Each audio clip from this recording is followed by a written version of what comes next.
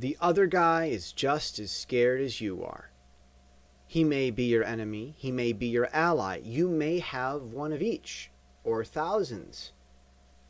Whomever the other guy may be, remember that you're both terrified to face the fight.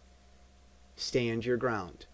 Don't fear the enemy as much as he wants you to.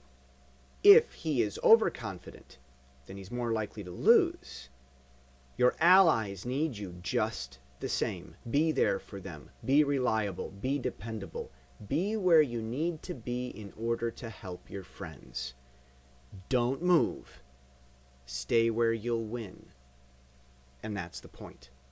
I'm Jesse Steele, jessesteele.com.